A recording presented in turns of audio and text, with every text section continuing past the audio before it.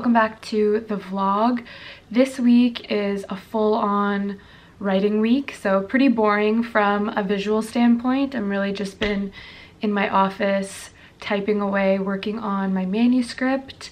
Toronto just came out of lockdown. It feels like the millionth lockdown we've had over the past 2 years, but that means this weekend Jeff and I are excited to head to Blue Mountain. We're gonna go skiing with some friends. We've got an Airbnb, so I'm really excited. I haven't skied in a while. I've actually never skied with Jeff, but it's so funny. Jeff's from Halifax, I'm from Toronto, and we found out that when we were growing up, both of our families skied over March break weekend.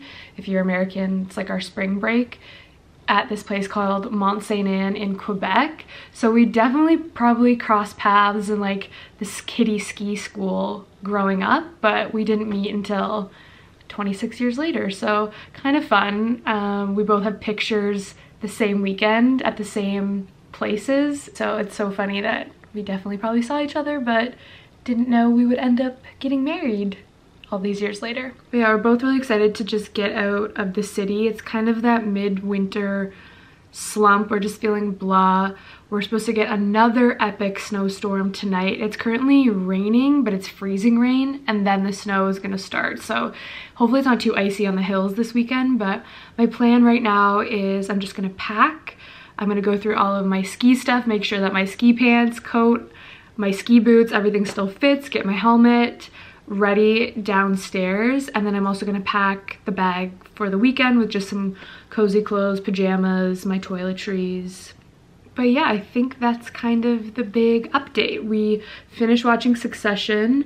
I've started watching The Gilded Age, and we've started Yellowstone. We're kind of behind on the hit shows. We just stopped watching TV for a while, but we're back on our evening binges. I think it's kind of perfect in winter, and it breaks up the writing day for me to have something kind of mindless to look forward to. Yeah. All right, let's pack.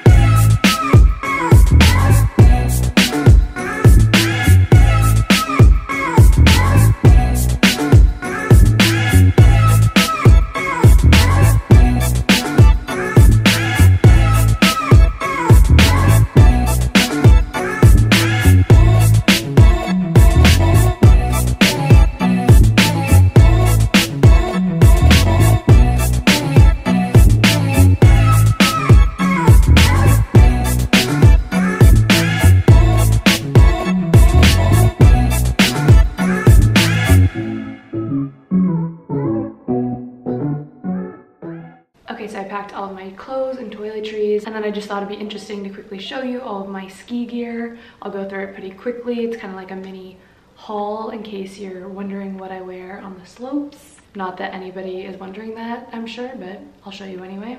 My snow pants are just black, and these are North Face. I've had these for years and years and years. Awesome, can't go wrong.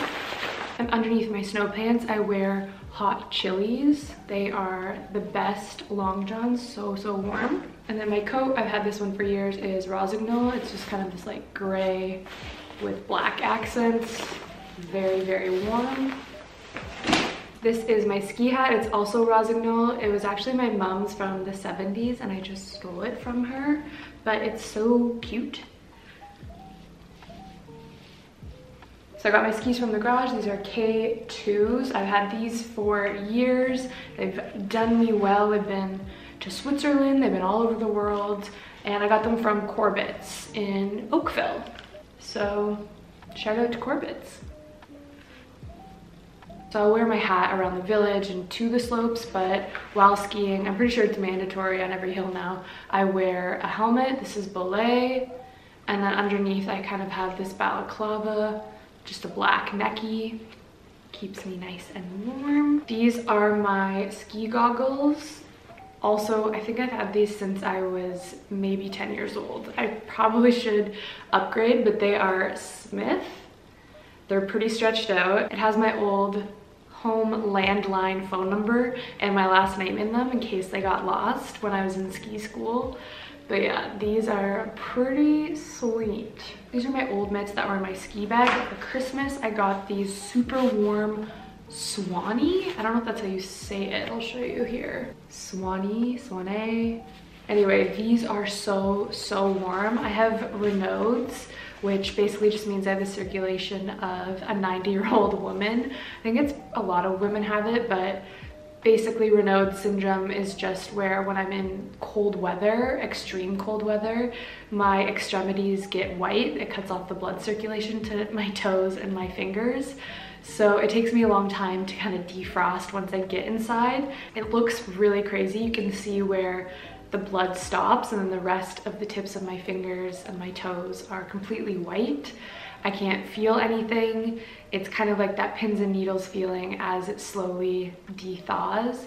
And yeah, apparently it's a circulation issue. I've had it for as long as I can remember. So it just means I have to keep extra warm because it's easy for me to get cold. So because of that, I use hot pads. I put them in my mitts and my boots.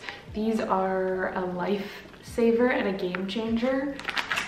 Fun little side story, I went skiing at Tremblant once and I had these in my carry-on bag and I got pulled over into security because apparently these can detonate bombs because they are self-heating. So they confiscated my ski bag and I didn't know that. So never travel with these in your carry-on. Yeah, learned my lesson the hard way. And then back here are my ski boots. So that's pretty much everything and we are good to go. On our way to Blue Mountain, I'm just making a coffee to go. Car's all packed. So we'll see you on the road and then at Blue Mountain.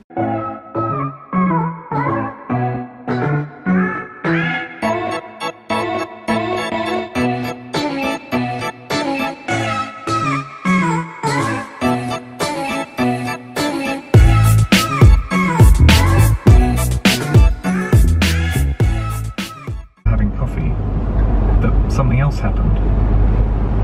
The source hands me a document.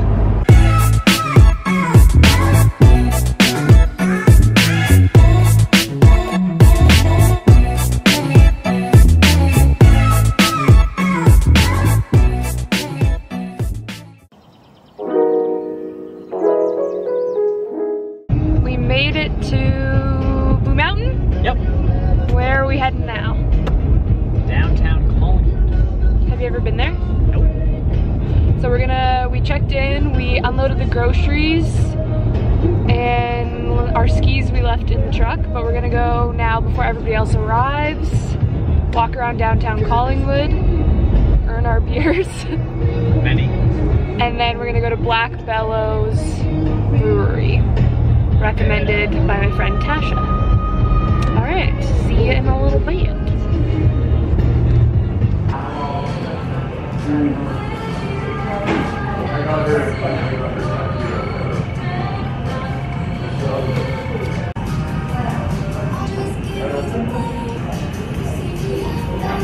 That's great. Thank you. That looks good.